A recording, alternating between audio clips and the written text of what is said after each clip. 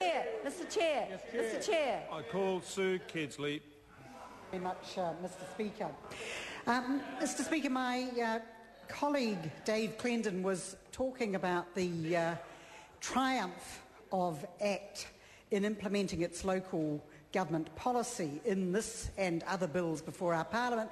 And so I've got this in my file, so I pulled out my files.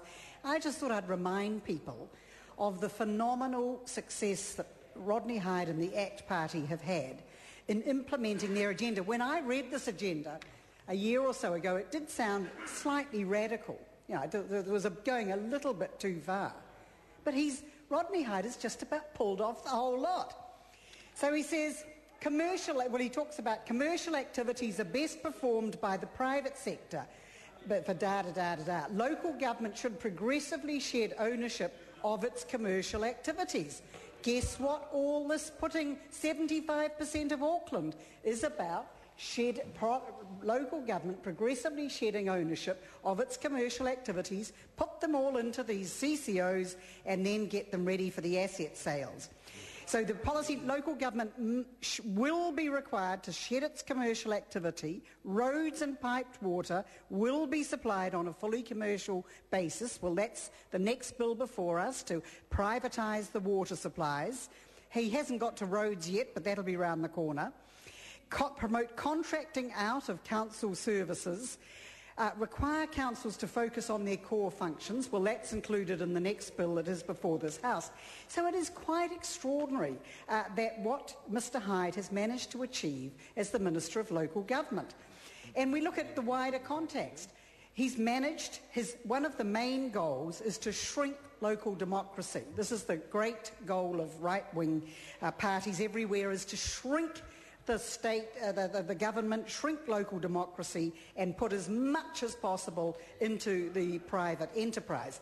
So what has he done? He's got rid of Environment Canterbury with one fell swoop. And we can't just blame him, as the former Speaker said, the whole of the National Party wiped out Environment Canterbury.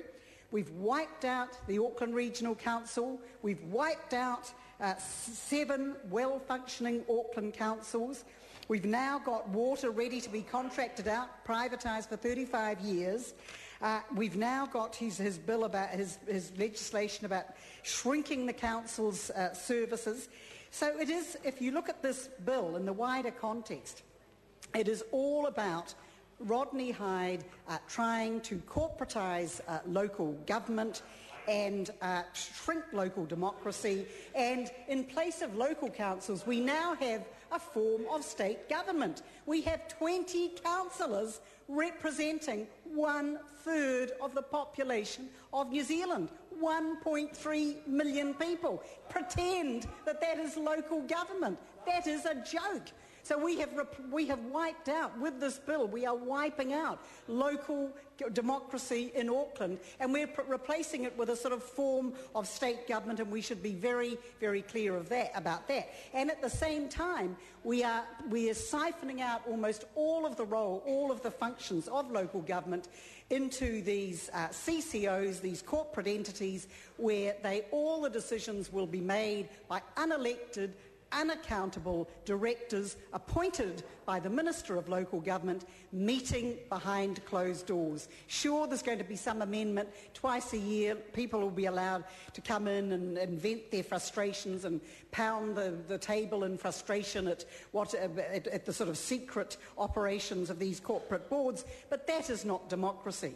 The only way, one of the ways that Aucklanders can get their revenge on this dreadful piece of legislation is to vote not for the corporate candidate, not for Rodney Hyde candidates, not for the National Party candidates, but to vote for the alternative, for a mayor who promises that he will not use his powers, extraordinary powers that no other mayor in New Zealand has, to implement the corporate agenda, but who will seek to roll back some of the corporatisation agenda enshrined in this bill and bring about